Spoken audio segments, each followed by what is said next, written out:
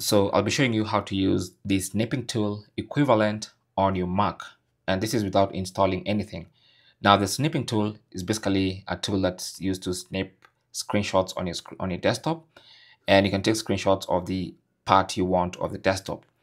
So to do that on a Mac, simply press Command Shift and 4, and you'll notice your mouse pointer will turn into crosshairs, and now all you have to do is click and hold the left mouse button and then draw over the area you want to screenshot or to snip, like just like the snipping tool in Windows. And once you select whatever you want to select, just let go, and that's going to snip a screenshot just like that. And you can see what that looks like. And you can do this on any part. It can be any size. So once again, Command Shift 4, you have to press those 3 buttons just like that simultaneously, and I can draw over that and snip a screenshot just like that. So that is basically how to use a snipping tool, or rather a snipping tool equivalent, on your Mac. Thanks for watching. Leave your comments and questions down below.